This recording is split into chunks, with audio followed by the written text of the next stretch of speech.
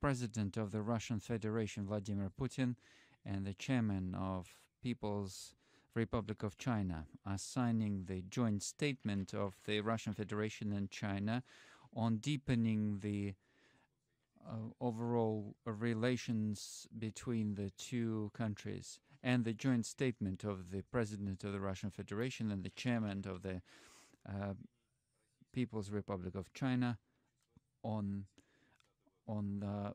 mutual cooperation up to 2030.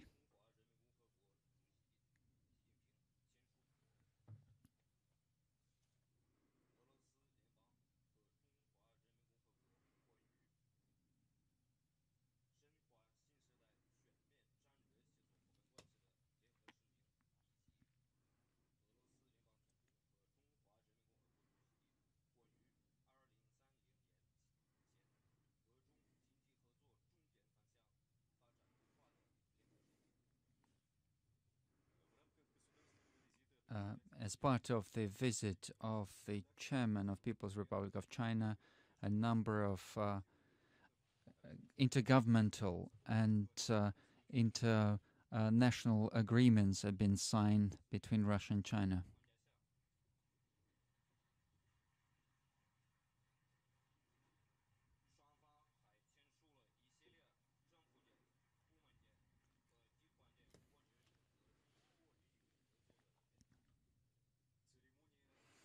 The ceremony is over, and we are starting the press statement of the Russian President Vladimir Putin and the Chairman of People's Republic of China, Xi Jinping.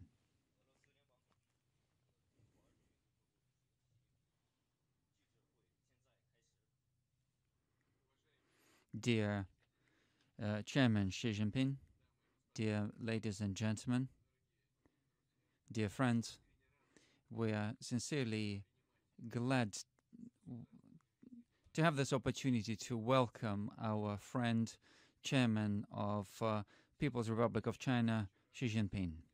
All our negotiations yesterday and today, one-to-one and in extended circles, have been very successful, and they were conducted in very friendly manner.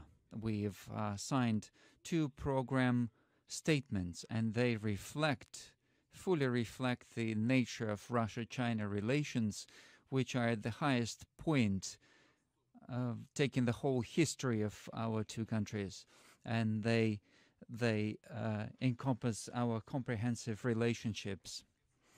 Russia and China are tied together through our good neighborly relations. We are supporting active dialogue, and we are in constant contact with the Chairman of China. We are meeting at international events, and we regularly speak through video conferencing and in phone conversations. And this allows us to find, even in most complex situations, solutions to the problems, and we are able to discuss all current issues, international issues. And of course, our priority is trade and economy. And that's quite natural, taking into account that China is the leading trade partner of our country. Our states are keeping a high dynamics of international trade, which grew by 30% last year. And we have established a new record of $180 billion. In this current year, we are going to exceed 200 billion trade volume. And we are focusing on key areas of development of 2023, and we have established an objective to increase our volume of cooperation in 8 strategic areas: industrial, financial, logistics, and transportation. The government of Russia and China, business circles of the 2 countries, have to immediately start working on practical implementation of measures that will be mutually beneficial. Trade and investment cooperation is an important area, and as part of it, there will be increased mutual settlements in our national currencies. We have reached 65% of trade volume with settlements in our local currencies. And this will allow us to secure international trade from influences of third countries and reduce our exposure to currency market. We have discussed our cooperation in the field of energy, and we have very positive dynamics. China is the leader in importing the Russian oil, and we are going to increase the supply of oil for the needs of Chinese economy. As for the prospects of a Russian-Chinese cooperation in the gas area, Russia has increased the volume of supply of gas by 1.5 times since 2010, and Gazprom has been very accommodating to the requests of our Chinese colleagues, and even exceeded the volumes, contract volumes of supply, and built another pipeline, gas pipeline, that will be connecting Russia and China. And we talked with our partners. We have achieved all necessary agreements, and this will ensure 50 billion cubic meters of gas, of stable supply of gas to China. We also discussed the supply of liquefied natural gas to China, and in the nearest future, these supplies will increase. We talked about peaceful nuclear industry. Russia is building a nuclear power plant in China, and we are working on blocks 7 and 8 in one of the power stations, and also building new blocks for the second power stations. The cooperation will be ensured through the long-term program that was signed by the Chinese Nuclear Authority. We are also working on bilateral industrial cooperation.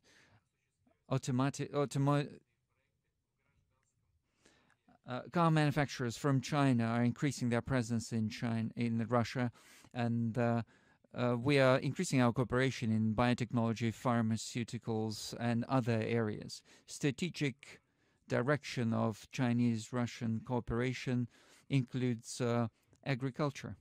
We are growing significantly in terms of volume of supplies of food products, and we are also looking at opportunities to export significant volumes of grain and meat to China. We are developing international logistic corridors, and we want to use the potential of Trans-Siberian Railway to the maximum, and also we want to use the potential of the northern sea route and Trans-Asian highways, motorways. And we would like to increase the efficiency of transportation and cargo flows. We are increasing the capacity of our border crossings, and we are increasing the infrastructure on our borders. Last year, 2 border crossings, a railway crossing and a motorway crossing, were commissioned between Russia and China. And we are also increasing our humanitarian cooperation. After the COVID restrictions have been lifted, we're coming back to our previous intense levels of cultural and tourist exchanges. And this will deepen our connection and friendship, mutual understanding, and friendship between our 2 countries. I would like to remind you that 2022-2023 were announced to be the years of cooperation in physical education and sports. We are involving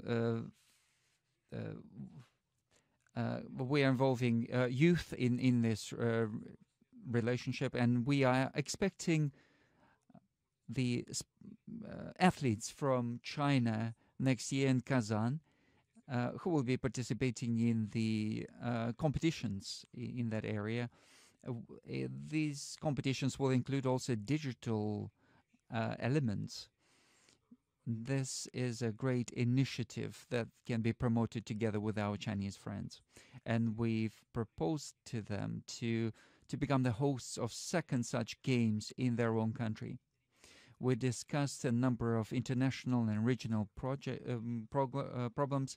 We talked about the fact that our viewpoints on certain areas are aligned. We discussed certain problematic areas, and we see that increased application of illegitimate restrictions that are being applied, and illegitimate means of competition that is used by certain countries. And we would like to promote free access to education and technologies. And in this regard, China and Russia are against other countries restricting activities of their partners, which gives them advantage. We believe that many points of the Chinese peace plan correlate to the point of view of the Russian Federation, and many of these points can be adopted in the West and in Kiev. We believe that, however, we do not see the readiness from their side for this. Moreover, just now I was told that while we were discussing with the chairman the opportunities for implementing the Chinese peace plan, the chairman spent a lot of time and put a lot of attention on these peace initiatives during our conversations. It became clear today, it became known that United Kingdom, using the Deputy Minister of Defense, announced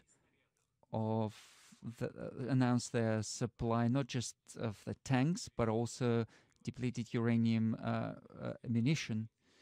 They are trying to fight this conflict not just using not just in theory using the last Ukrainian, but in actual practice. And we will have to react to this. Collective West is now starting to use the weapons with nuclear elements. We'd like to emphasize that China and Russia are conducting independent regional policy.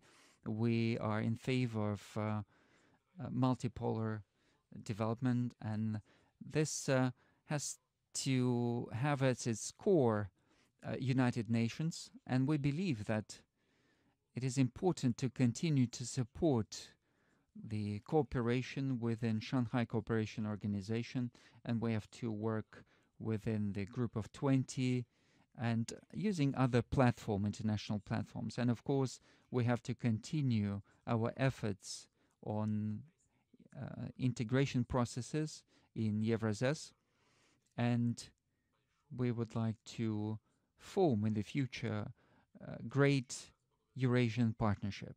I would like to thank Xi Jinping and all our Chinese friends for our productive cooperation, and I'm confident that the agreements that have been achieved during this visit will be the basis for future growth and development of our countries and of our people. Thank you for your attention.